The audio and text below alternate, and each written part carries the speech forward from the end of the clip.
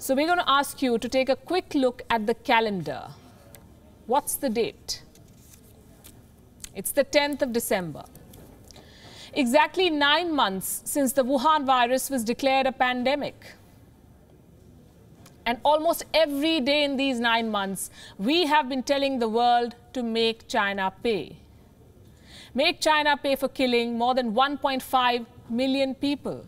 Make China pay for making 69 million people ill, for bringing our lives to a standstill, for setting the global economy back by at least $15.8 trillion. Let those figures sink in. $15.8 trillion, that's what we have lost. For whitewashing an entire year. Make China pay for exporting a deadly virus. And guess what? The world has failed so far. Forget making China pay. The world is paying China, helping the virus exporter reach new economic heights. Listen to this. China is expected to account for 30% of the world's economic growth this year. China is expected to grow by 2% this year, the year of the pandemic. How did China get here? With our help.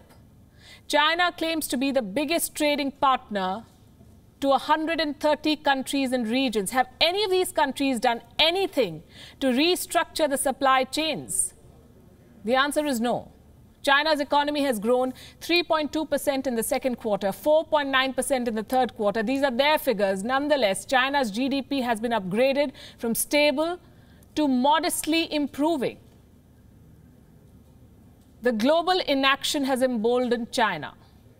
There's been a rather ironical role reversal. The criminal here is punishing its victims. China blocked pork imports from Germany. Do you know why? To warn Berlin against isolating Beijing. China banned beef imports from Australia. Do you know why? To punish Australia for questioning the origin of the Wuhan virus. What does this say about the global justice system? Here's another question. Do you recall any country slapping sanctions on China, and do not count the US, because American sanctions have nothing to do with this pandemic?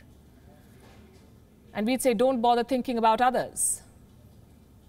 Forget slapping sanctions. Countries are signing deals with China.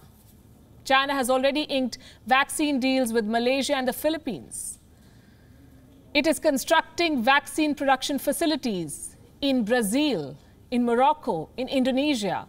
China has promised a loan of $1 billion to Latin America and Caribbean nations. And let's get one thing clear. China's vaccine diplomacy is centered around profit. This is not philanthropy. And we are helping China make that profit.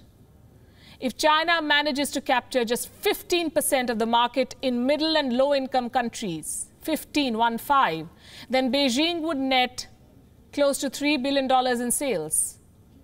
So much for making China pay. Why are we so shy of punishing a country that ensured that recession touches all 5 continents on Earth? That pushed 400 million people out of their jobs? That permanently pulled the shutters on 98,000 companies? What explains the insincerity in holding China accountable? And just in case it has not sunk in, let me repeat it for the sake of world leaders. 1.5 million people have lost their lives to the Wuhan virus that China gave the world. 1.5 is not just a number. 1.5 million mothers, fathers, young children, spouses, siblings, they're dead. Do their loved ones not deserve justice? 400 million people have lost their livelihood. How will their families survive? Do these people not deserve justice? You and I have lost an entire year. Why? Because China covered up an outbreak. It exported a virus, and now we are rolling out the red carpet for Beijing. Why is China not being isolated? Why are Chinese goods not being boycotted? The world needs to give Beijing a befitting reply. And if we don't, then we should start preparing for the next pandemic. Do you know why? Because if we let China get away with full impunity with this one, it will strike back harder.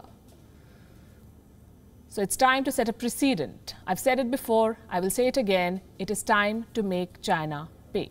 Thank you for watching Gravitas on WION's YouTube channel. If you want to stay up to date with what's happening around the world, then subscribe to our channel and don't forget to like and share. Thank you very much for watching WION. World is One.